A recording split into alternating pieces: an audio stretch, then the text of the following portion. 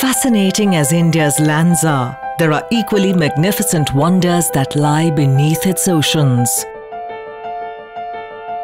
Flanked by 3 expanses of water, the Indian peninsula has been given a plethora of marine bounties. Oceans influence us no matter where we live, from regulating the weather to fueling our economy with its living and mineral resources. And so, geoscientists from India are plunging to the depths of its oceans to uncover their truths, from their morphology to their seismicity to the extraordinary life that thrives. Scientists are using the most cutting-edge instrumentation to observe the seas, from down below and up above. Come, take a dive as we explore India's incredible marine resources along with India's finest researchers.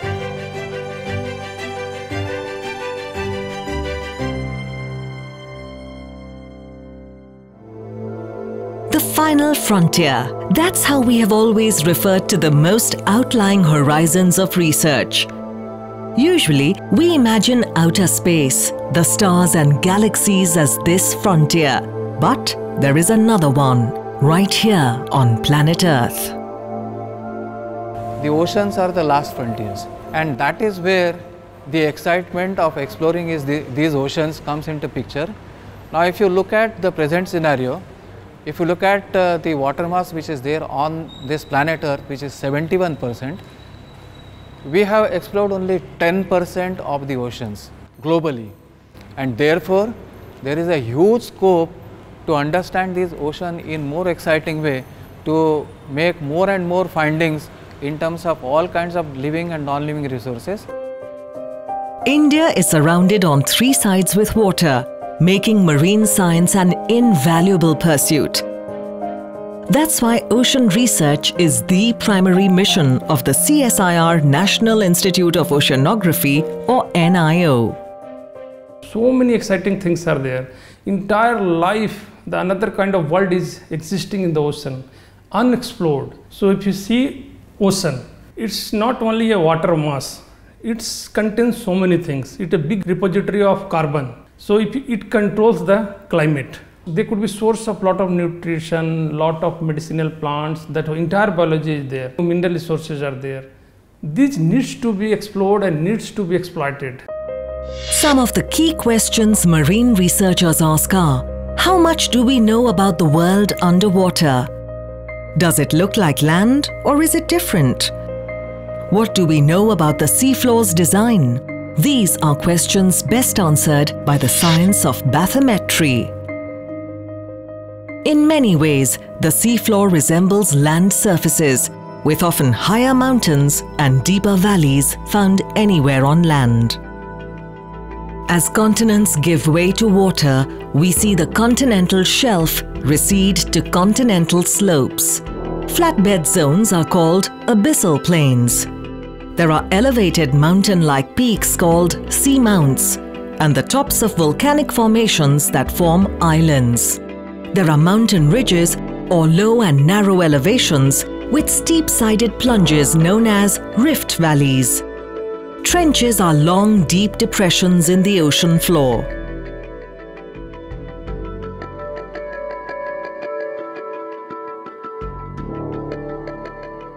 Chilika Lake in North Odisha is a brackish water lagoon, periodically fed by water from the Bay of Bengal, and represents an important marine ecosystem next to Sundarban Delta. Most significantly for geologists, there are plate boundaries and fault lines affected by the Earth's plate tectonics, just like on land. Rises along these fault lines are typically observed as mid-oceanic ridges. These fault lines become regions of tremendous seismic activity, from tremors and plate movements to volcanic eruptions along the seams. But the seafloor is also radically different from land. At its deepest, these worlds have no visible light and experience tremendously high pressures. Seafloor is an interface between the hydrosphere and lithosphere. So, there are two different processes are running over there. So, if you know the bathymetry, you can understand the processes very well. That is one advantage. As far as the utility of the bathymetry data, it is any scientific studies, you need bathymetry. But how can one study these features in depths that range from a few meters to thousands? For this, marine geologists use sound-based technologies like multi-beam echo sounders, and India was one of the first to get it in the late 1980s. NIO got multi-beam in 1989. They installed the multi-beam with the help of Ministry of Earth Science, who have funded us to survey the multi-beam system in the Central Indian Ocean basin. Now, all the countries, all the ship, scientific ship vessels should have a multi-beam. But 1989 when it started, is a very fantastic news, information. That time India was a third or fourth probably in a very forerunner among them. This technology involves sending acoustic or sound signals down from a ship to the sea floor. These multi-beamed signals sweep a wide area of the bed and bounce back up to receivers on the ship. Depending on how they bounce back, scientists can tell about the different features on the seafloor as well as any seismic activity. Back in the lab, this information is used to create maps, and some of these maps tell quite an interesting story about our oceans. The feature which you are looking on the screen here is the data collected using a multi-beam sonar, right? And this particular feature has been collected from the shallow water regions. When I say shallow water regions, it is starting at a water depth of 60 meters, going down up to 80 and slightly more than that. And the undulations which you are seeing here, they are a result of sea level rise. Okay? Now, to give an history of this sea level rise, certain years in the geological past, our shore was almost 120 kilometers away from what it is at present, right?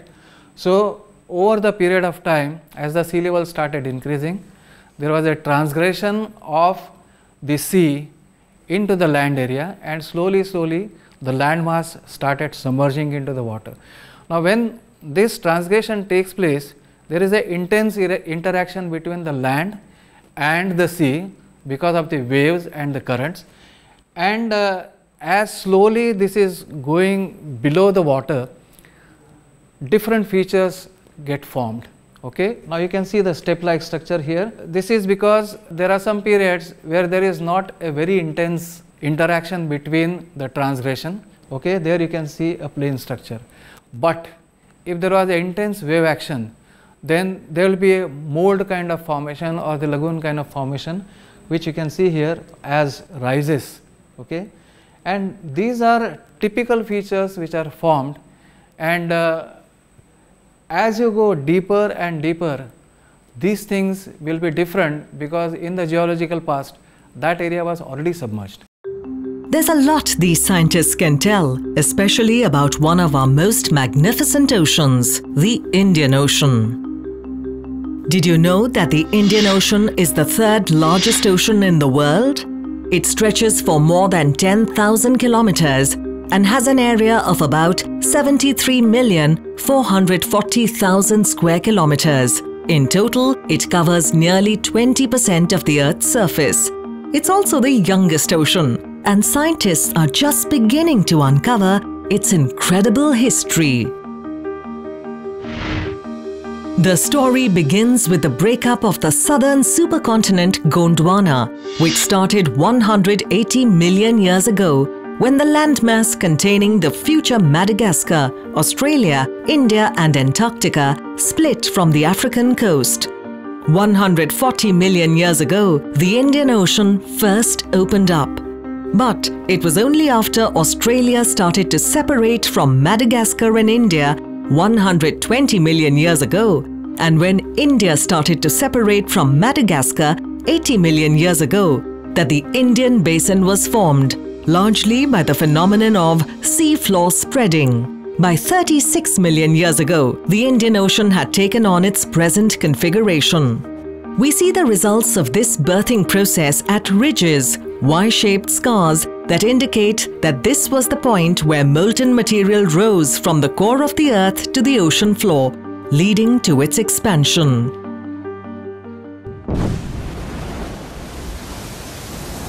These ridges are often the sites of great seismic activity. Marine researchers might observe plumes of molten material gushing out like underwater volcanoes. These might be the sites for gases to escape from deep inside the Earth. And sometimes there may be increased seismic action leading to tremors in the ocean floor and even tsunamis.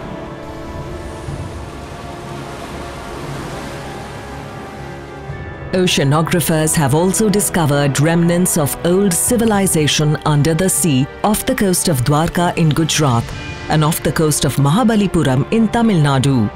These submerged ancient cities and temples are testimony to sea level changes in the youngest period of Holocene, recently designated as Meghalayan time. Over 400 million Indians live along its coastline, many of them under the threat of a possible tsunami event, like the kind that hit in 2004 and wiped out nearly 18,000 people. In response, the National Tsunami Early Warning Center was set up at INCOIS, Hyderabad.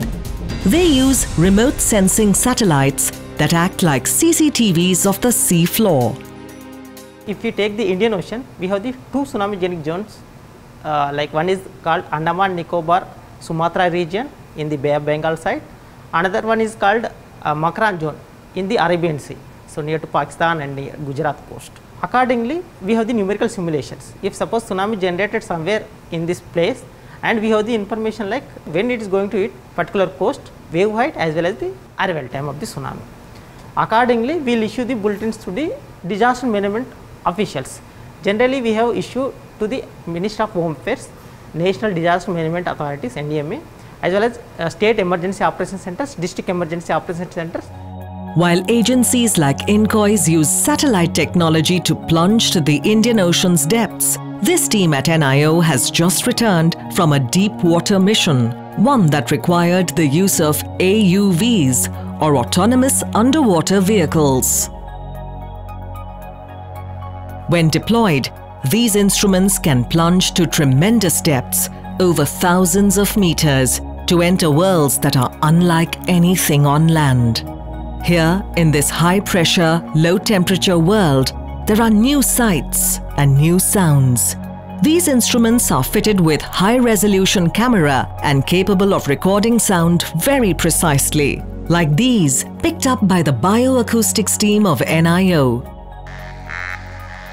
These are sounds of marine life, species of fish, whales, toads, etc. communicating with each other underwater. Sounds we will never be able to hear on land.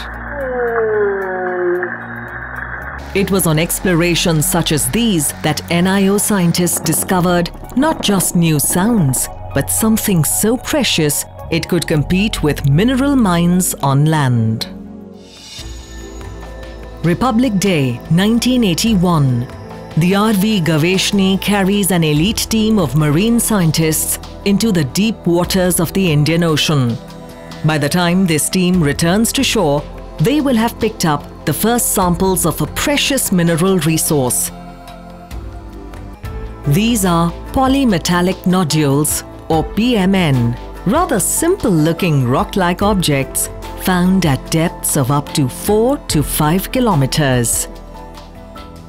The polymetallic nodules is a conglomeration of minerals, many minerals like manganese, iron, copper, nickel, cobalt and other minerals like lead, zinc and other things. India is the only third world country which established its flagship in the Indian Ocean in the polymetallic nodules project. Inside NIO's exclusive sample vaults are polymetallic nodules from over 75 expeditions that collected over 300 million tons of PMN. But what exactly are they? Next, find out more about these special bounties of the ocean that took millions of years to create.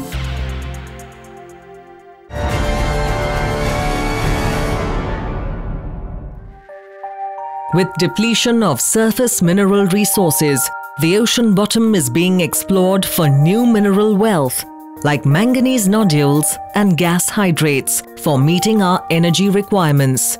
These are resources for the future. On the other hand, biological resources of the marine realm offer substantial gain to the country's economy. Since the 1980s, India has unearthed millions of tons of a precious mineral resource known as PMN or polymetallic nodules from the bottom of the Indian Ocean. These ball-like minerals are a rich source of metals like manganese, nickel and cobalt, etc. How are they formed and how do they come to reside deep inside the Indian Ocean? Suppose you take a stroll on the seabed at a depth of 5 kilometers or the 5,000 meters water depth, you'll come across a different kind of metals lying on the seafloor. For example, a shark tooth or a broken piece of pumice or cliff fragments, broken nodules, etc. With given time, the hydrogenic deposits, that is the metals and oxygen coming out from the precipitation from seawater, will tend to get accreted on this shark tooth and tends to form a thick oxide layer here. Now this we call as incrustations. But in case of the nodular ones, we call them as polymetallic nodules here. Now these nodules can be of two morphology, either it can be very rough like in this manner or can be quite smooth like a cannonball. And as regards the size, it can vary from 2 centimeters to as large as 8 centimeters in size. Now once you cut the nodule, we will get this fine variation which can be seen under the microscope. In the center you have the nucleus, where in this case is the altered rock fragments, and around it there will be layers of manganese and iron, It is very similar to the growth rings of the tree. But in case of that you can find the age, whereas here we can find the accretionary process, what is formed. So this gives us a hint from where the source of the metals have come from and how long it has taken to form the thickness. Now coming to the thickness of the nodules, we generally accept that for 1 millimeter it takes about 1 million years. Polymetallic nodules are not the only million-year secrets the seafloor holds. In order to discover them, Indian oceanographers have developed their own technologies and instruments. When we are talking about all the shallow water areas, we can somehow manage with small vessels, which like we can use some of the fishing trawlers or some of the small vessels which we can hire. But if you want to pursue ocean research in its total capacity and the requirements, if you want to collect different kinds of data for different kinds of studies encompassing all the fields of sciences in the oceanography, then a fully capable instrumented ocean going vessel is a requirement, and that was the reason why we thought that NIO must have its own vessel, and in particular a vessel which could be built in India, and that was our aim and that's what we did. Sindhu Sadhana, a specialized and highly advanced ship that contains all the instrumentation and lab facilities to conduct state-of-the-art marine science. And this was the first time that a research vessel, which is normally a forte of all the European countries, Americans, Singapore, China, this was the first attempt on the part of Government of India to build this vessel indigenously, completely, and we are very proud of that. With the new research vessel, India's marine researchers can begin to unearth wondrous new worlds, and most recently, they have made some discoveries that open a new window into life 5,000 meters underwater. We all know that 3/4 of the planet is covered with water. But exactly how deep is the oceanic realm? Much of human activity, like fishing, etc., happens at around 40 meters depth. Due to extreme water pressure, it is unsafe for human beings to go beyond 100 meters. Blue whales don't swim deeper than 500 meters. But the oceans go deeper still. At depths over 4,000 meters, everything is dark. water pressure is at 11,000 pounds per square inch, and there is no oxygen. They can fit an inverted Mount Everest in its waters. Yet, there is life. And that is what NIO's scientists discovered in their most recent expeditions in the Indian Ocean. The Krishna-Godavari Basin. This region is known for its reserves of oil and natural gas. Using water imaging and other techniques, NIO's scientists found evidences of a geological feature known as cold seep. You could see very big pillars of gases, mostly methane, that's reaching to the height of 700 meters almost. And when gas seeps out from sediment like that, it creates its own specialized ecosystem, very special ecosystem, and that we called as the cold seep ecosystem. Why cold seep? Because it is the bottom water is cold. Cold seeps are of great interest because they hold out hope for the presence of fossil fuels. But there is another reason. Around cold seeps, unique life develops. Life that grows in such extraordinary conditions, they are almost like aliens. Let's find out more after the break.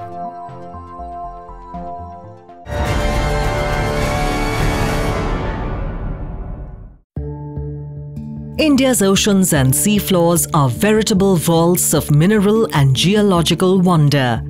Recently, marine geologists uncovered a colony of unique life forms in the Krishna-Godavari Basin. These are samples collected from 5,000 meters under the Indian Ocean. These creatures may look familiar to the species we see in shallower waters, but they are mega in size. This is because, unlike land species, which use sunlight and oxygen to thrive, these ones live in darkness with gases, chemicals like hydrogen sulfide and methane. In the cold seep region, so much of hydrogen sulfide is produced close to the sediment-oil interface, and these organisms basically survive on those hydrogen sulfide and the methane that is produced. So these organisms inside their body tissues, they have specialized cells which we call bacteriocyte cells. As you can see, these shells, which call as the Calyptogena shells, belonging to the family called Vesicomydi family, these are such extraordinarily large shells. They are also known as Calyptogena magnifica, very large shells. These are also belong to Thalasseridae family. They are also so large. So how they grow so large? Because so much of food is produced inside their body by microbial activities, microbial processes. You can see in this one, like this is a Pathimodulus mussel shell, and this is preserved in this preservative solution, and in that you can see a fold like this. This is basically called the gill muscles or gill tissues. In that there are cells, specialized cells which host the bacterial community. These bacterial communities are mostly of two types. One is called sulfide oxidizing bacteria, another the methane oxidizing bacteria.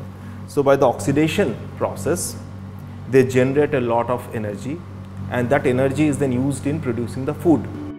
Marine wonders like these are only just beginning to be understood, as over 70 to 80% of India's oceans are yet to be completely known. Oceanographers and marine researchers are exploring new frontiers every day, venturing deep into the geological unknown.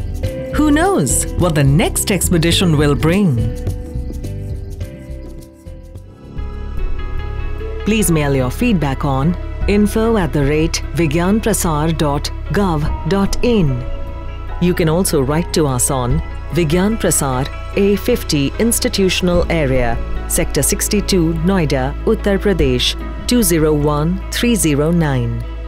For more information about our programs, please visit our website www.vigyanprasar.gov.in.